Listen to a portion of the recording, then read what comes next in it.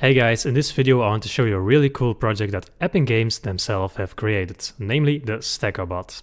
Look into your marketplace, now look from StackerBot, and you can download the project completely for free.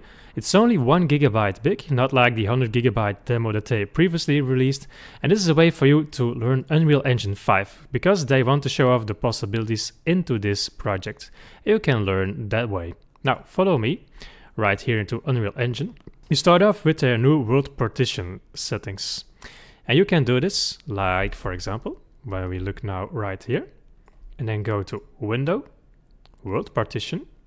Right now we can see this square, but when you select everything, right click, load select cells, then you can see the entire map. So that is this text right here. And what I also want to show is that created this with lumen and nanite. When you hold Ctrl L, you can see real-time global illumination happening right here. And you can change the angle of the sun like this, for example. You go to Lit, Nanite, and for example, triangles. You can see big parts of this map are made with the nanite geometry system. You can go back from triangles to Lit view right here. And then you can also play the game, because they have so pretty cool game elements, and they also explain in their comment sections how you can tweak these values and how they create it. So now when I hit play, yeah, we're right here. You can use some triggers and then hit the F key, and it creates a new robot. And it has some dynamic game elements. For example, when I now am here, hit F key, then I have a robot and I can walk right through here. And there are some other pretty nifty features, like buttons, for example. And I can go right here, and you can create your own level just like this. So you can have a look around. Now when you hit an item and hit Ctrl B, you go right to that place in your content drawer. You can check these things out, how they are created. Some examples that I have right here, namely the animations from the AnimBot. So for example, you can see first we do the ground locomotion. This contains only a blend space. And then you can actually click on this, and then you can see this happening. See? And you can really go into depth and read what this all means, and then you can learn that way. Or for example, you can here preview the animations that I had. You can also see the materials right here. See? And also tweak these values, learn from these materials, look this one up. See how they are created here. And then you can go back here.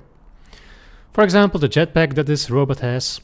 How is this created? It blends between these colors multiplied by this mask, for example. This is a parameter that you can create, and then you can test out things for yourself. This is the emissive color that I showed you, and so on and so forth. Here at the jetpack, you also have this particle effects taking place. You can also tweak the values of this one. So for example, you can tweak these values and can really go nuts with these and test this out and how they are created. You can also see the emitter timeline right here. How are certain game objects created into your viewport or the event graph, and they are added with comments. For example, when this is the start pawn pad activated, and there are many more comments inside of comments, so you can really learn as well. Or also the HUD, so we saw press E to activate a door, for example. You go to graph, and then you can see the explanation and the blueprint controls that they used in here. Also the HUD from the loading screen, how is this created, oh it's in a sequence, and so on and so forth. How do they do this? So really have a look inside level, try creating one of your own. Now you can see these ones, Ctrl B, we had tested them before. You can double click on it to open this one up. What is the logic behind this one? And really learn this way. Guys, this is a pretty neat project to dive in right now.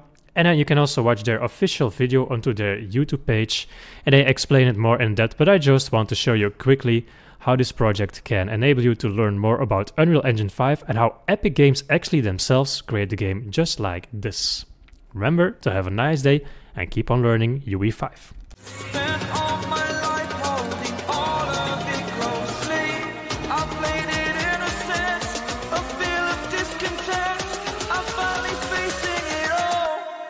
Fearless.